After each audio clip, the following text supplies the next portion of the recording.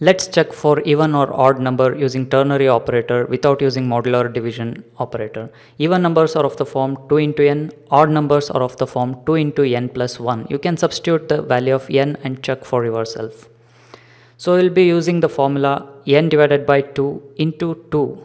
If it's equal to the user entered number, then it's even number, or else it's odd number. So for ternary operator, if the condition is true, expression 2 will be executed. If the condition, that is expression 1, is false, then expression 3 will be executed. So first I'll simply print out the odd and even number statements, that's it. I'll keep that ready. So it's odd.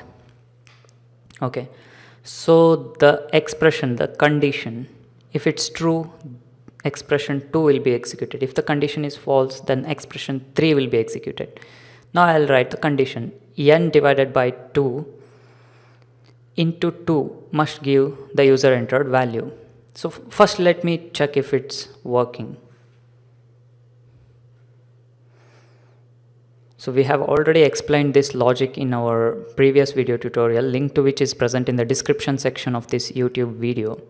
So I'll indent it. Let me explain it a bit. If n is equal to 2, substitute n equals to 2. So at the end 2 is equal to 2, that means n, that is 2, is odd number. If n is 3, 3 divided by 2, anything divided by 2 gives integer number. It won't give 1.5, it will give 1. So 2 is not equal to 3, so 3 is odd number. So check this by substituting n value for yourself. Run this program. And please visit the link present in the description section of this YouTube video. Without fail, you will get full notes, full source code about this and explanation about this topic. And please share this video with your friends online and stay subscribed to our YouTube channel and blog. And please do not forget to like this video on YouTube. Thank you.